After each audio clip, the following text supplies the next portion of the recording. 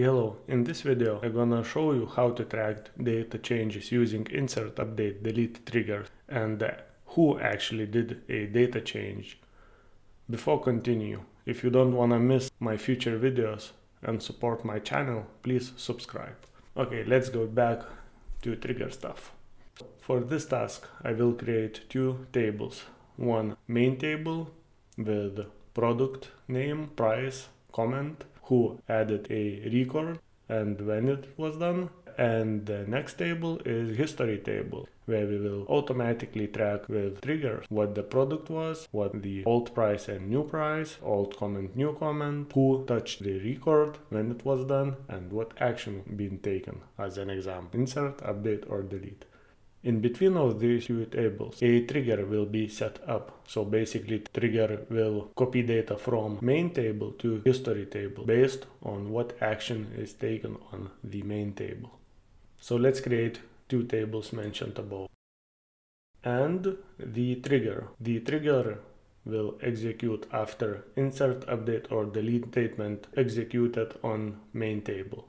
It finds what action was. For instance, if it's insert, then the inserted data will be replicated to history table with action taken insert, so we know that the data was inserted, and in case delete or update statement executed, we will accordingly mark those records as update or delete.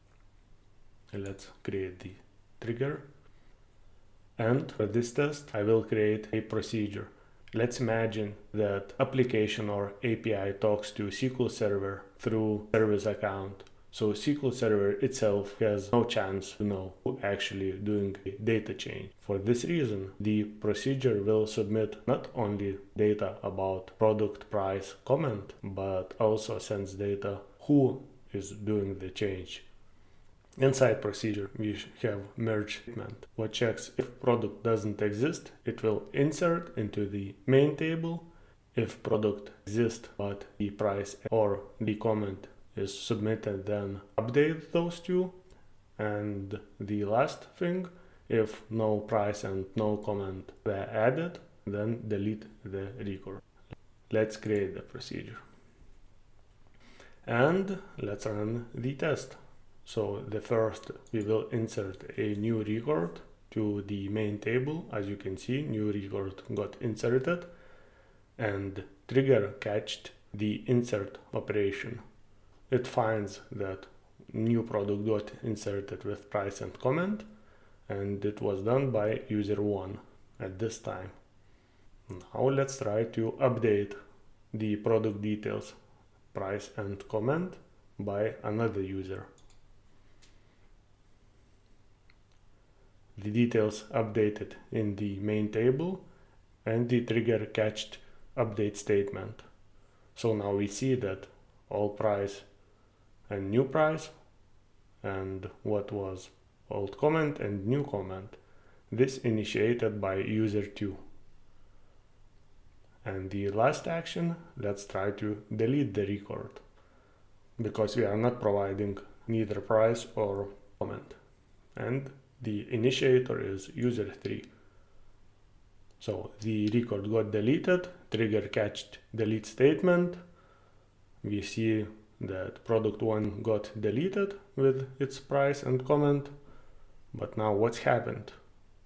We're still seeing user 2 as initiator, but we expected to have user 3. So why we don't see who deleted the record? It's simply because trigger replicates data from one table to another. So what we have in the main table, it's simply copy data and insert into the history table in our case. So how we can sort this?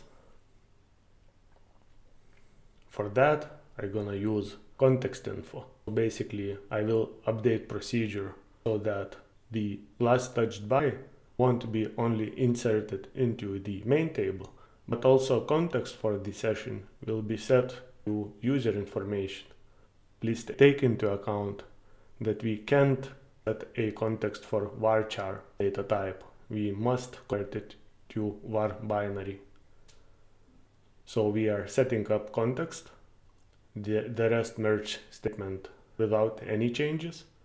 And for the trigger, we get context info back into a parameter. So basically, we get context info, convert it back to varchar, so it's human readable. And now, in case update or delete, instead of taking data from deleted or inserted metadata, we will provide as a first context information to get the right user information, who actually did the change. Let's update procedure and trigger and test again. Now we will try to add product 2 with its price and comment executed by user 1. So insert got catched. We see new product with new details got inserted into history table. Now let's try to update the price and the comment. This executed by user 2. Okay, we are seeing that main table updated, history table have record as well with all details executed by user 2, and most important, delete statement. Now we are initiating as user 3.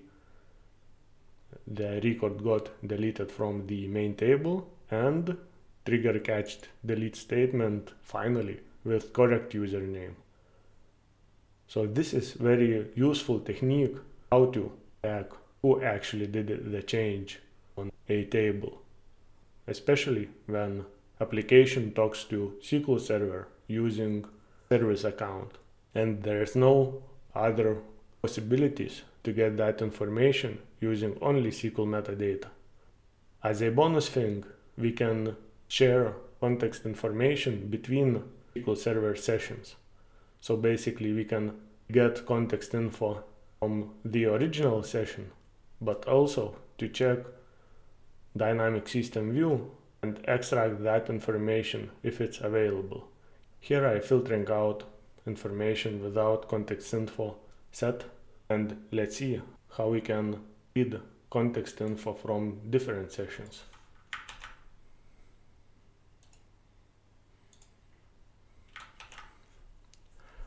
So I open new session, set context info to here is some secret I want to share from SPID, new SPID.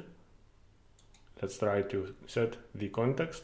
So this context information is set on SPID 62. Let's see if we can extract that information. And voila, we are able to see context info we set on different SPID and extract details what was set.